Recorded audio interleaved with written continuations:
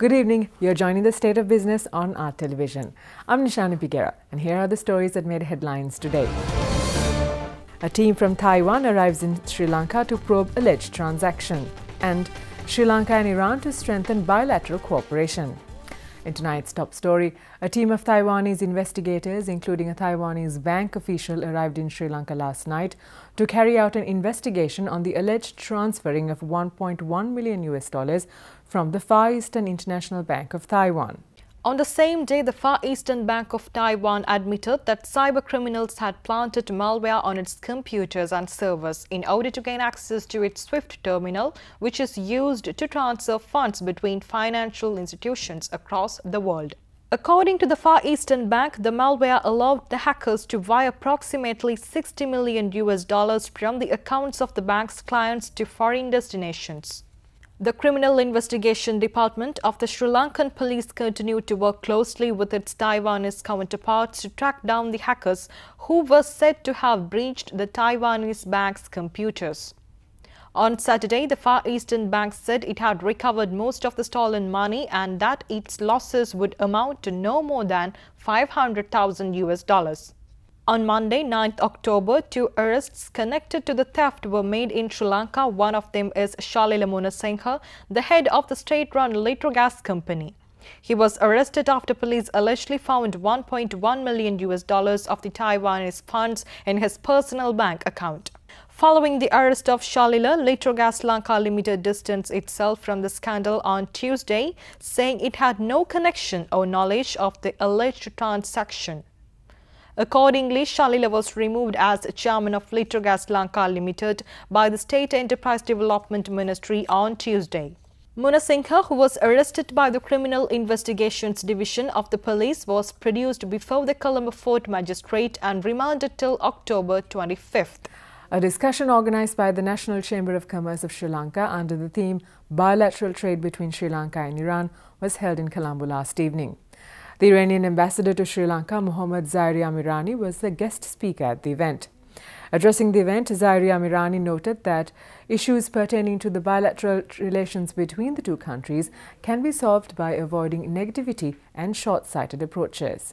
The Iranian ambassador to Sri Lanka was accompanied by the Deputy Ambassador of Iran, Mohammad Raza Ahmadi, and Dr. Hossein, the Commercial Attaché of Embassy of Iran in New Delhi. The purpose of this session was to brief the business community on trade regulations, the items that are in demand for import and export, and joint venture investment opportunities in Iran. While commencing banking transaction is a crucial point to promotion of commercial relations, in the meantime, I want to emphasize on a sort of structure such as Iran-Lanka Business Council, or another name. This is only the name. Iran-Lanka Business Council. What is the duty of this council, or another name? To project, monitor, and explore all activities and opportunities in both countries. Another thing which I want to emphasize on that is, I strongly believe that via cooperation with each other, we are able to make solutions for all obstacles. Meanwhile, Dr. Hossein Bamiri, Commercial Attaché of the Embassy of Iran in New Delhi, noted that banking relations between Sri Lanka and Iran would start by the end of this year or in the first quarter of next year through the Euro system. He also emphasized the need to commence banking relations in order to further boost and trade investment ties between the two countries.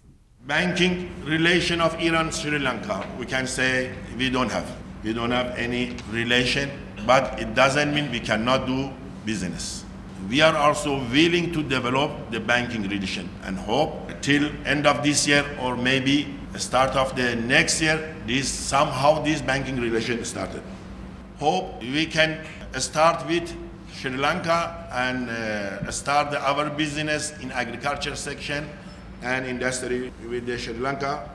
Even you can directly buy from Iran and export it to India. As I know, you had the preferential tariff agreement with India.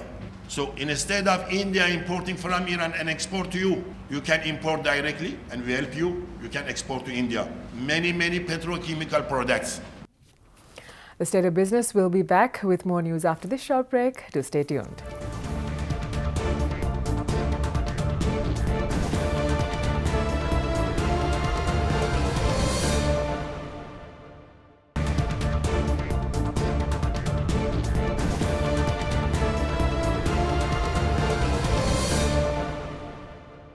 Welcome back. You're watching The State of Business. The National Occupational Safety and Health Conference for the year 2017 was held in Colombo recently. Minister of Labour, Trade Union Relations and Sabaragamuwa Development, WDJ Seneviratne, was a chief guest at the occasion. The conference was organized by the National Institution of Occupation Safety and Health in collaboration with the Ministry of Labour, Trade Union Relationship and Sabaragamuwa Development.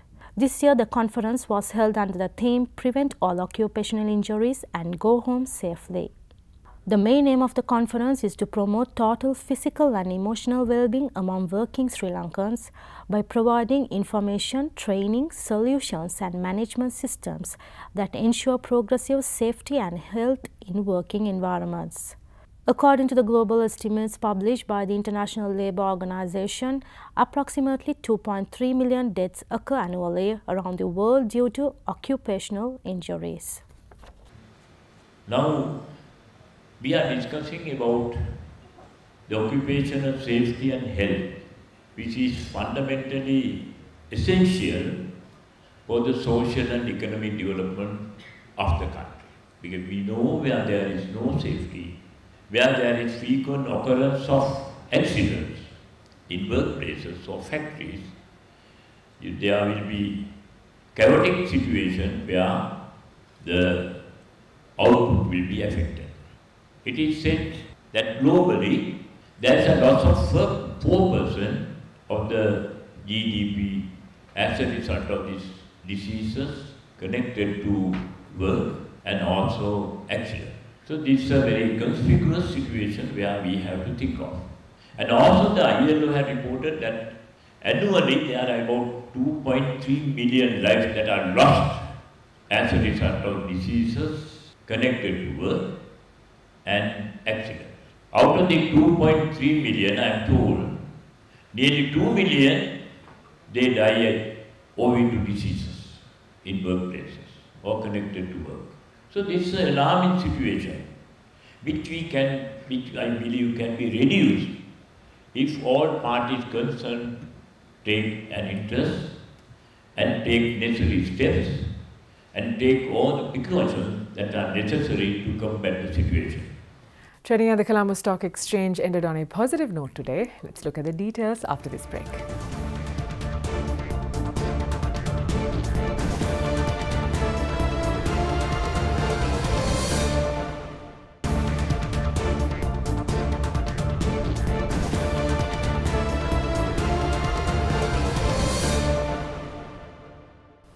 Welcome back to the show.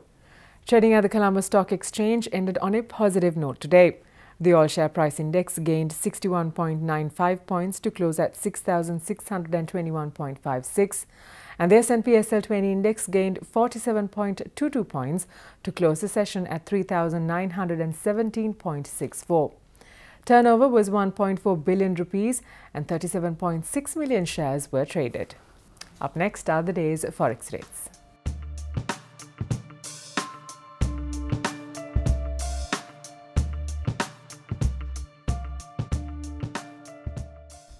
And that's all the news we have for you today. Do join us again tomorrow at the same time for the latest in business and financial news. Until then, thank you for watching. Have a pleasant evening.